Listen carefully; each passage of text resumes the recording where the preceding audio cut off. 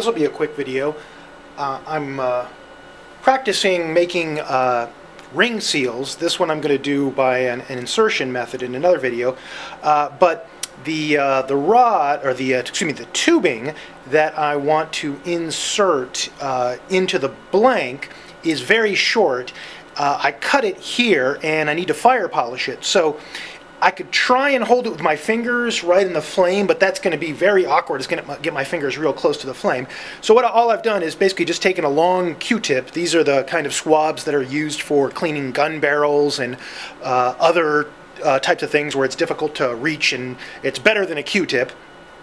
And this gives me a handle. It's not the sturdiest handle. I can't put a lot of force on it, but it will allow me to fire polish the cut end of the glass tubing before I need it. It's especially with me just moving it around, it's a little off center, but I can kind of compensate for that. If you notice, this Q-tip has a little bit of a singe on it. I used it before in the videos where I made the fermentation tube.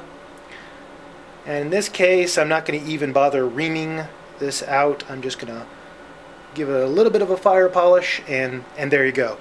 So again, having something like this acting as a handle is really useful, because otherwise, you know, I'd have that short piece of glass and I'd be approaching the flame like this. Even a small flame, you can still feel it on your fingers.